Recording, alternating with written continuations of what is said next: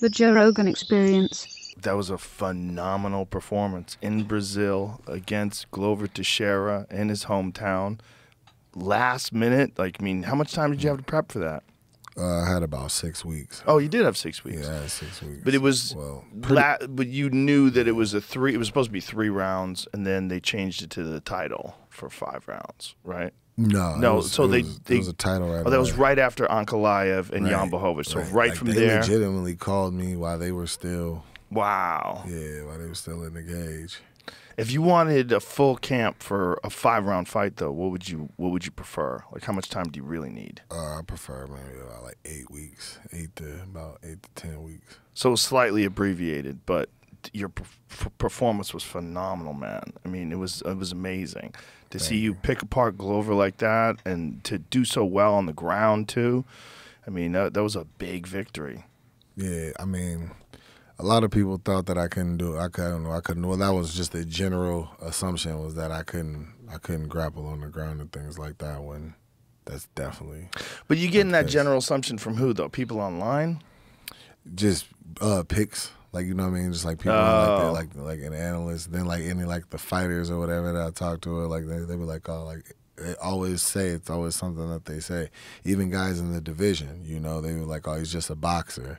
I don't know if he can really wrestle or if he can really has kicks or anything like that. Yeah, they're questioning the kicks too. So it's just, that's some of the biggest moments in the fight. That left high kick of yours. Yeah. Well, people are going to question you until they can't anymore. Right. That's how it goes. There's always I don't know about this guy, and then all of a sudden he's the best ever. You never know. Right, and that's why I'm just hungry for for names, man. I'm hungry for the next challenge. What did it feel like when they strapped that thing around your waist? Man, it's a hard thing to describe. It was just almost unreal, almost living almost in a dream, one of the dreams that I've had, and it was just I don't know, it was just crazy. Just the weight of everything that I did and been through and everything it was a lot. Yeah, it seemed like a lot. It's a lot for everybody. I mean, that's a moment that very few human beings will ever achieve. There's it right now. Yeah, that's when he told me that he was about to retire. I mean, it's amazing how long that dude has hung in there. He was the boogeyman for 6 years. For 6 years, Glover lived in Brazil and he couldn't get a visa.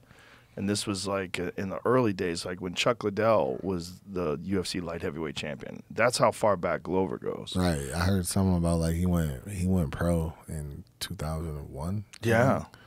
Crazy, right? Crazy. Yeah, that's wild. 22 years later. And then still fighting for the world championship. And having that fight with Yuri Prohaska where he lost the title, I mean, that was a crazy close fight. Yeah. Until he got caught in that choke. He was ahead. I think it was. Yeah, he was ahead in that fight. Yeah, I believe it was. That video that you made to Yuri was hilarious. We played it on the podcast. Yeah, man. You can't let it slide. That's what she said. That's what she said. That was the first thing that came in my head whenever he said, I'm coming.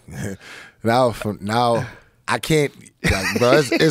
He's ruined the phrase for me now, because now I can't say it at all. No matter what, somebody can call me and be like, "Oh, I'm coming." I'm coming. He's an odd duck. Yeah, that dude's an odd duck. He's strange. He's very, very different. Do you see when he was fighting Glover and Glover was beating him up? He was like, "Good job, good job." Yeah, tapping him on it. I thought it was well, you can't do that, man. It looks like you're tapping. Looks like you're tapping. What are you doing? He's like, "Good job, good job." Mm-hmm. But he's saying "good job," and I think it was it Mark Goddard who was the referee? I think it was Mark Goddard. Whoever it was warning him. It's like, hey, don't fucking slap him and say "good job." You can't do that. Just what a weird thing to do. Guys on top of you, raining blows down. You're like, good job, good job. Yeah, bro. I don't know. Only thing I can think would be possibly it could be just a tactic to try to make it seem like no matter what, you're wasting your time, right? Type thing. Try to get in their head, because I think even with the whole samurai thing, he wants to play. He obviously wants this image to be believed of him and things like that. But I just seen him when I was at the PI a couple of days ago, and he's a nice dude. He walked up, he's like, "Nice to meet you," things like that. And then I came back the next day. I was going into PT and he was working. He's like, "I'm I'm working on it. I mean, working, trying to get back. I'm like, take your time, do your thing. He's already had the shoulder surgery, right? I don't know. I would assume if he's already trying to rehab. Yeah, it. I'm sure he has, because apparently his shoulder was the worst shoulder they had ever seen. The UFC doctors had never seen a shoulder that fucked up before. Do you know what happened to him? No. His shoulder went out of socket in training camp, and they tried to put it back in. Oh, yeah. And these dudes are yanking on it. These just gym dudes yanking on it, and they fucked it up way worse. Yeah, that's never a good idea. Yeah, go to a fucking doctor, man. Right. You're a world champion. World champion. And he had to give up his title like that. Well, it's interesting that he did decide to give up his title. He could have held on to it, and they could have had an interim title, and you could be fighting him for the undisputed title. But instead, he's like, nope, I'm going to give up my title. That's why I thought he's an odd dude. Yeah, that's strange, because that's not only like I don't think that's not only like a bad move legacy wise. That's a bad business move. Yeah, because now your next fight, you fight as a challenger. Yeah, you don't get the same pay-per-view buys. You know what I mean. You don't get the same amount of money or none of that.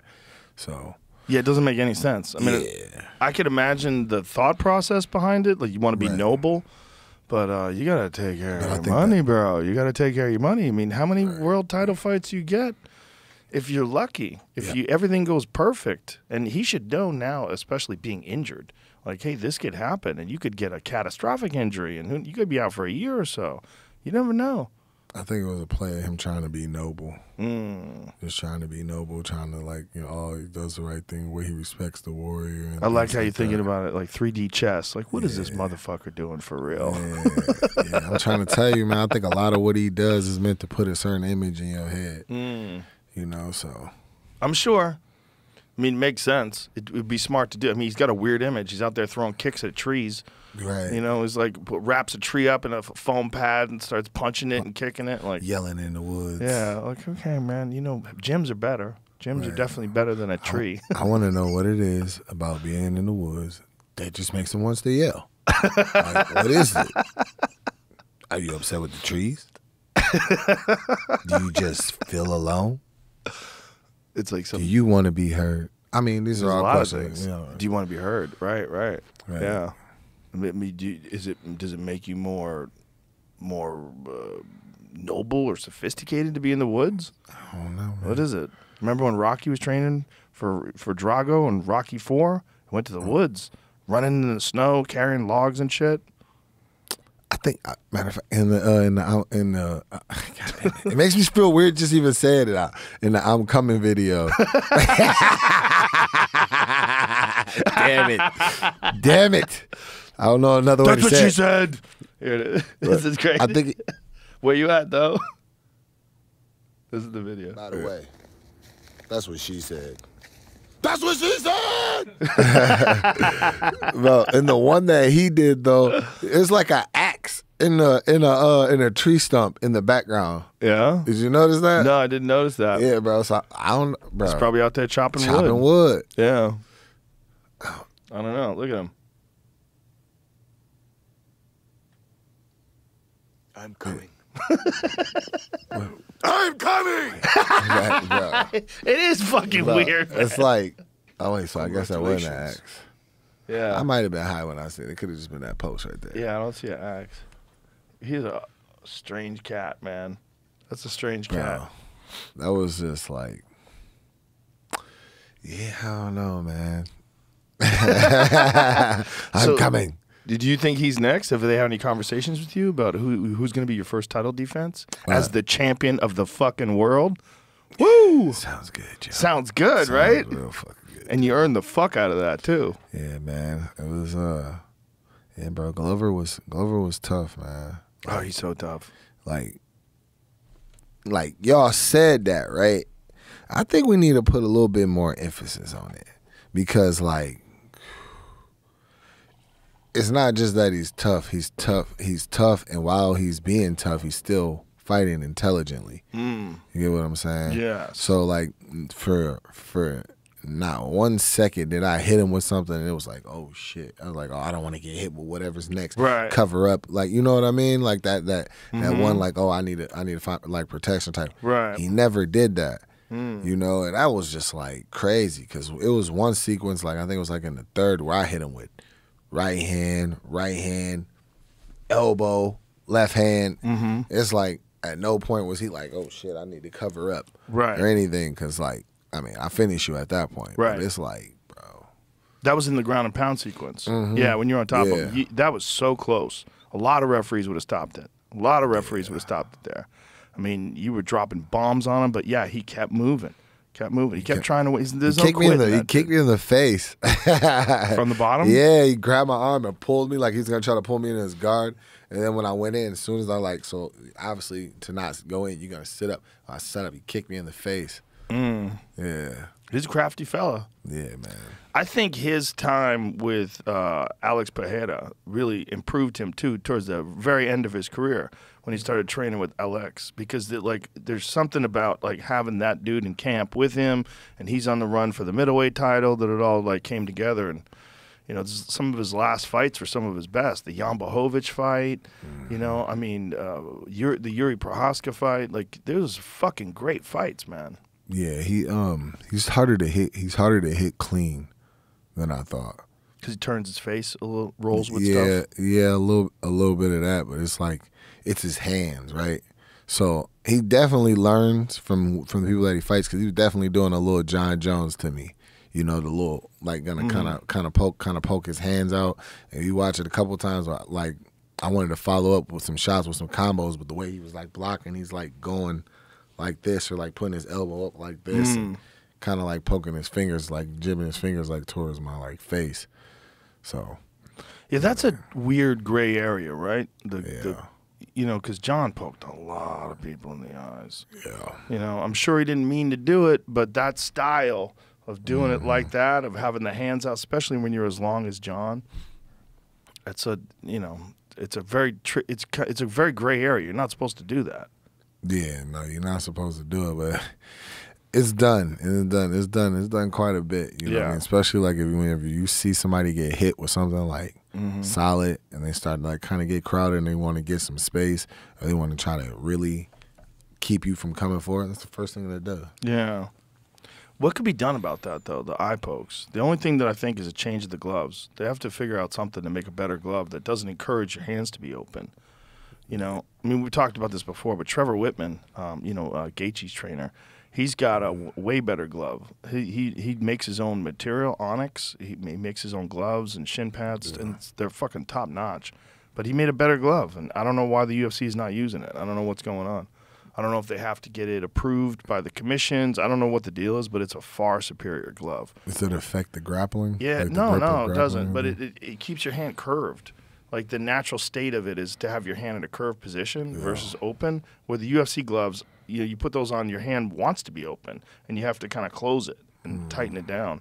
With his gloves, it starts out in a folded position. Like it's much easier. So even if you were like extending your hand, you would extend it like what you would if you had a tie glove, a boxing glove on. Right. You know.